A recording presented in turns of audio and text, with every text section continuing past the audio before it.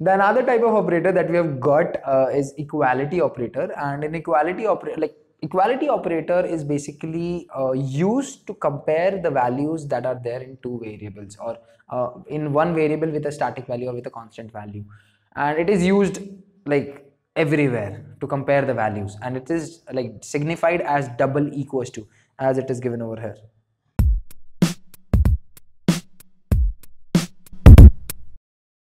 So equals to two times means it is an equality operator in Apex. So yeah, now let's talk about the different rules that we have got with equality operator. Number one and the most important rule: string comparison using equals to is case sensitive. That's it. So some of you who are from like a background of Java or something like that, then in Java, what happens is, if you're trying to compare two strings, right, the reference of those two strings are getting gets compared, and if you want to compare the value of those two strings, you have to use equals method. But in Apex, it's not true, because in Java, string is a class, but over here it's a primitive data type. So if you are using double equals to with two strings, then in that case it will compare the values, but the values that it will compare will be, or the comparison that it will do with the values will be case insensitive. So here's an example. The number one string that we have got is string s1 is equals to abc, and the other string is abc but in small, and if we'll compare this, it will return a true value over here. So you have to make sure, or you have to understand this, or you have to learn this, that string comparison using double equals to or using the equality operator in Apex is case insensitive. But rule 2 says something else. Rule 2 says that ID comparison follows or respects the case sensitivity. That means that if you'll use equality operator or double equals to operator to compare two IDs, the case sensitivity will matter, and it is different when it comes to strings. So in strings, the case sensitivity doesn't matter if you're comparing it with double equals to operator, but if you're comparing IDs, then in that case sensitivity will matter. And here's an example to see that. So over here I have got two IDs, ID I1 and I2, and there's only one difference. The GR in the IT2 is capital and the GR in I1 is small. So if I'm going to execute this statement, it's going to return false to me. Let's have a look, like why to wait. Executing this statement and watching out the output. False, right? So this is what I was trying to explain when it comes to ID. So again, ID comparison using equality operator is case sensitive. Do you remember the times when you used to compare the values which are there in one list with another list one by one in a for loop? Yeah, I mean I had those times as well. But in Apex, you do not need to compare two lists or two arrays values one by one, because we have got equality operator. So with the help of equality operator in Apex, we can actually check the values which are stored in two lists or two arrays, whatever you want to say. So if both the lists has got same values, if we'll try to compare those values with the help of equality operator, if all both the list has got same values, then it will return true, and if any of the values are different, then in that case it will return a false value. Let's have a look at this particular example. So I've created a list, and this list is A, and another list is B, and I've got another list C, and this C list has got 1 2 3 4 5 as a values inside it.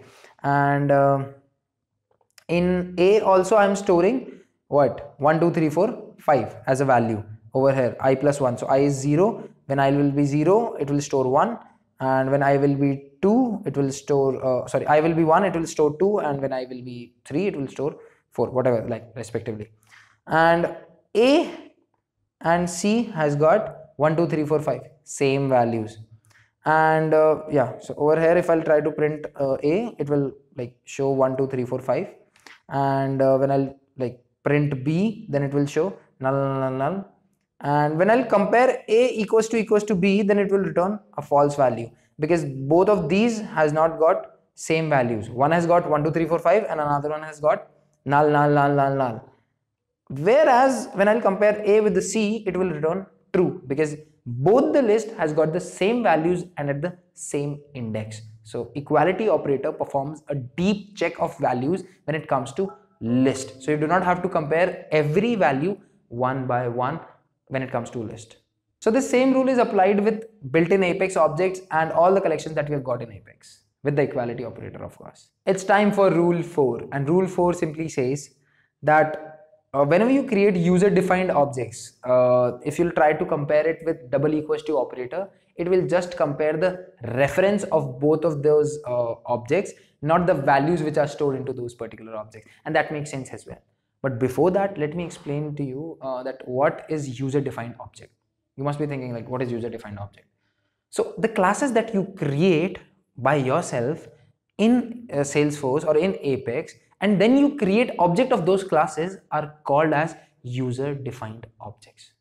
That's it. So whenever you'll try to compare two objects of the classes that you have created by yourself, it will only compare the reference because that's the default functionality. And that's what this rule is saying. User-defined types are compared by reference, which means that two objects are equal if they reference the same location in the memory. So that's what it is. And here is an example that will explain it to you a bit more. So I have created my class already, like I've already got my class. Let me just show it to you what is there in that my class. My class 2 it is. So I'll open that.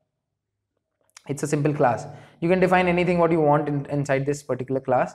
I have not defined anything. I just wanted to create this user defined object over here. So my class 2 m1 has another object. My class 2 m2 has another object. But in my class 3 m3, I have stored the reference of m1. So when I'll compare m1 double equals to m2, it will return false because both of these reference variables are pointing to two different objects.